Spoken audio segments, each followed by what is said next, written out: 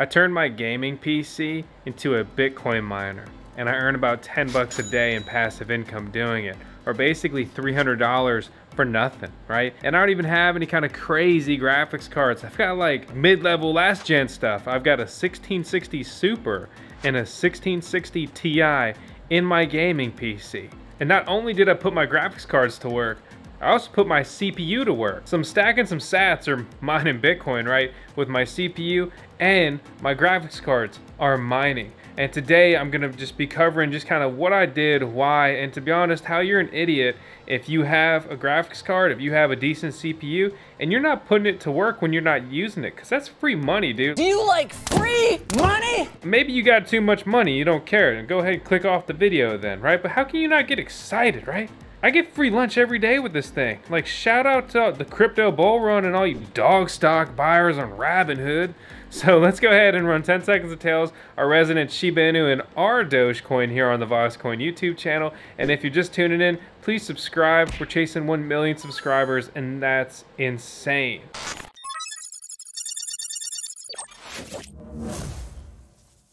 Here's a quick message from our month's video sponsor, Compass, who are aiming to become the best marketplace for the purchase of Bitcoin mining ASICs and the best place to find cheap power prices at verified mining co-location facilities around the world. Mine with Compass with our link in the video description below. Alright guys, let's jump into the basics. The whole goal of this video, short, sweet, to the point. Get you mining, get you earning money, get you making your passive income, because that's one of the keys to financial freedom. I want to preface this with one thing though. Although we're mining Bitcoin, right, we're doing it indirectly. Bitcoin is mined by application-specific integrated circuit miners, ASIC miners, these loud, power-hungry, just purpose-built machines. And they sound like this. Yeah, they're loud, they're hot, and they're kind of a pain to deal with. Not something that your wife or girlfriend or anyone in your house likes. I mean, even Tails hates them. But what we're gonna do today are mine altcoins or alternate cryptocurrencies, really like Ethereum and Monero, if you're familiar with those. And then Nicehash acts as a hash rate marketplace. So basically you sell them your computer power, which they rent out among other things, and they'll pay you out in Bitcoin for doing so. If you noticed in the intro or you saw a recent video talking about the Nicehash quickminer who sponsored VoskCoin as well as the Linus Tech Tips channel, and he got massively downvoted by all the crybaby gamer nerds on there that aren't real nerds like us. Because real nerds are into cryptocurrency, real nerds are into Bitcoin, real nerds are into financial freedom and just empowerment, right? That's what Bitcoin does, because it's putting money and power back into your hands instead of legacy financial institutions. But now I'm getting a little excited. I need to stop.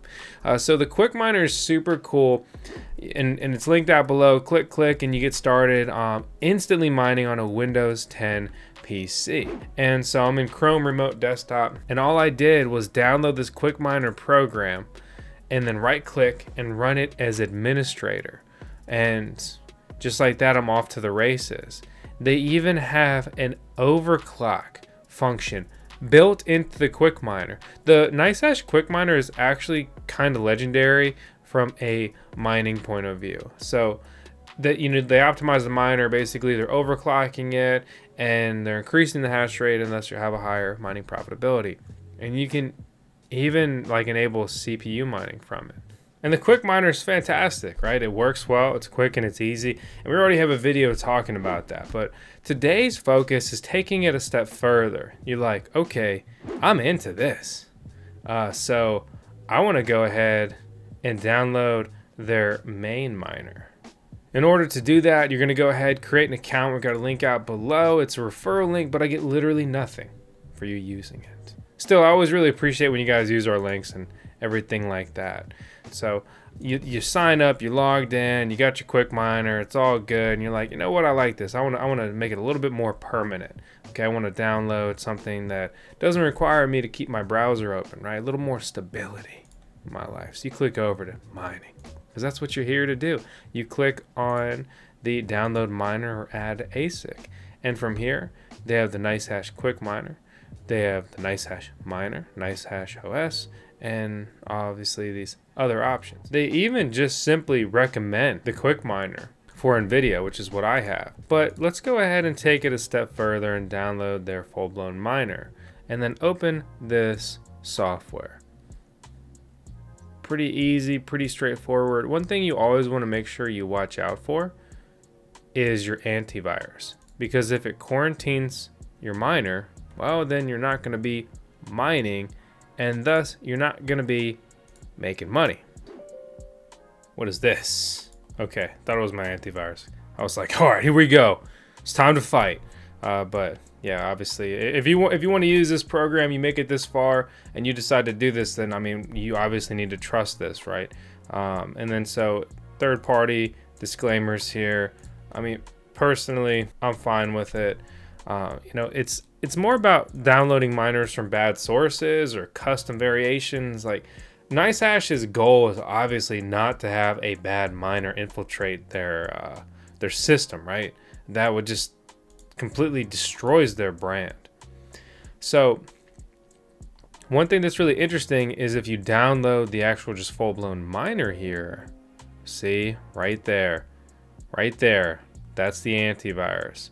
So we come in to this location and we allow it on the device. Windows security, we allow it on the device. So now that that's happened, we need to just close the program, and I'll restart the miner. And one thing that is very interesting about their full-blown, just, you know, complete mining rig, right, is the fact that they give the option. So we're going to enable CPU mining as well. And what happens here is you begin benchmarking. It tests your graphics cards on all the different miners, and it's basically looking for your hash rate. And with your hash rate, it can understand your basically potential mining profitability, and they use their profit switching algorithm to basically direct your hardware wherever they want.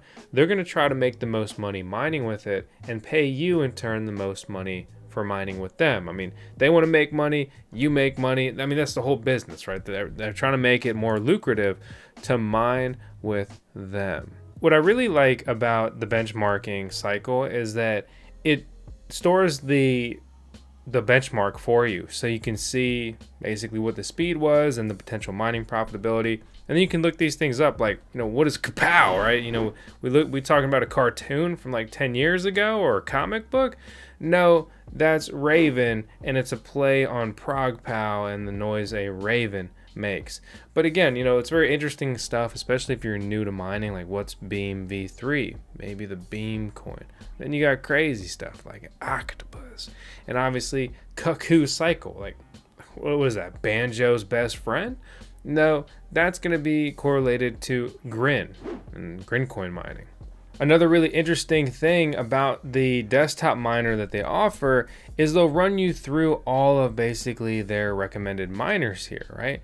So maybe there are some coins associated, or, you know, better mining speed with Mini Z or Crypto Dredge or the G miner, and it does not automatically install them all for you, but you can elect to say install them. So I could come over here and I could click install, and obviously, you know, there's the whole third-party miner warning. But, you know, this every year over year, the Nicehash miner like does get nicer, and it's very interesting to see mining evolve over time. And I mean, you wouldn't believe, I mean, look, this is what the Nicehash miner looked like the first time I used it in, I believe, March 2017. I mean, it was very bare bones, and it was like one of the nicest, like, easy to use miners at that time. 4 years is like a long time, and a short amount of time, like, kind of all at the same time. The biggest complaint, right, from like a newbie, beginner, novice point of view, right, is the fact that they don't have like some kind of automatic overclocking option built in. See, this is another thing you need to watch out for, and another reason I believe they moved to the quick miners. You see how intrusive Windows Defender is against mining software. You know, let's say it's Trojan this and that, whatever. And there have been bad mining softwares, absolutely. But again, you won't get anywhere, especially in today's market where there's a lot of smart people and a lot of people are paying attention and the participation is high. Like, you're gonna make more money just being a valid actor, right? As opposed to just trying to scam. Especially if the product you have is like good at all to any degree. But other than that, guys, it's pretty simple. It's just trying to like figure out the best settings for your graphics card and also like what you want to do. Do you care more about efficiency? I just opened up MSI Afterburner, the most common overclocking tool for graphics cards, right? So maybe I want to like increase mining proficiency. Well, again, these aren't recommended overclock settings for everything, but we just keep it simple with the classic. Plus 100, plus 100, reduce your power limit, right?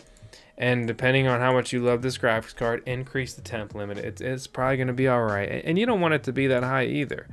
Also, variable fan speeds are absolutely annoying. It should be like a pretty static thing. Like, this graphics card is going to do this, so X fan speed should be good for it, right? And so maybe 60 is like the sweet spot where it cools it and it doesn't sound like your graphics card is about to leave the stratosphere. So just some things to keep in mind, and these are also things that you're going to need to be doing if you download the desktop miner, which kind of brings me back full circle, right? And so you can see it, I guess the benchmark actually just completed, and you can see that it's moved to mining. And from here, it's going to simply begin mining. But this kind of brings me full circle here. Like, you can see how involved this is and all the steps associated, right? And that's cool, that's great, and it's a lot of fun, and there's, you know, definitely a lot of potential reward there. But there is so much ease of use when you utilize the Nicehash quickminer. Which let me go back and slow down for a second, right?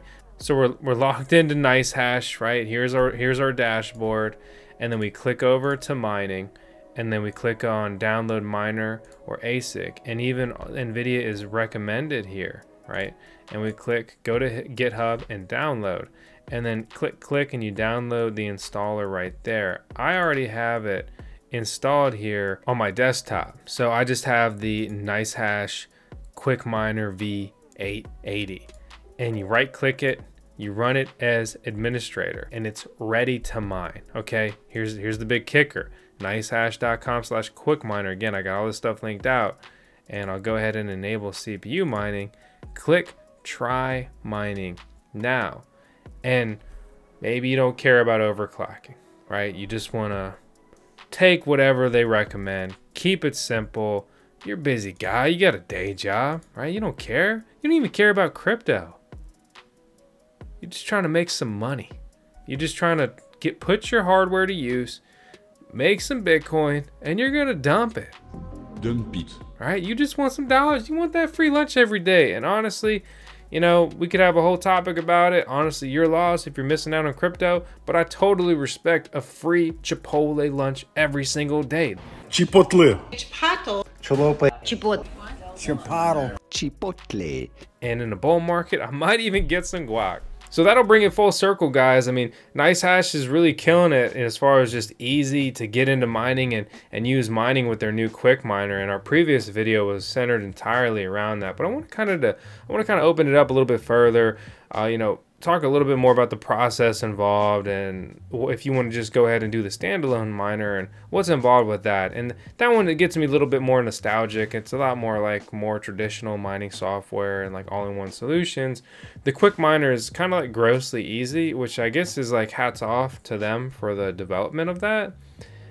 And it really like shows the direction we're heading with crypto mining and just the normalization of it, the professional nature. It's not so hard, it's not so clunky. I mean, you used to just rejoice if you had a working crypto wallet, or you had a good light wallet, right? Or a good multi-coin wallet. Now you have literally multiple good options to choose from. Whereas before, you know, you were just hoping Exodus was going to add another coin, or remember like Jax, whatever happened to them? No one even talks about them anymore. Or MetaMask was like a very light version just for an Ethereum browser wallet. But you didn't know about that one. Little did you know that they were going to serve over 4 million users a month now. Super crazy stuff. So anyway, just to round it out, if you want to get into mining, super simple, super easy. Simple answer is yes, do it, right? And you can download these miners as standalone miners and learn how to do all that. We've got a lot of video guides here on the channel. But if you're looking for the quickest, easiest, all-in-one solution, it is the Nicehash quickminer. They are leading the race right now. So as always, I hope you guys enjoyed today's video. If you did, please subscribe, hit the thumbs up, leave a comment below, and let me know what you're mining with and why, and how much you're making, and if you're just cashing in or you're thinking about expanding. I always love to talk mining, so let me know in the comments below, and also join our Discord server. I'll see you on the next one.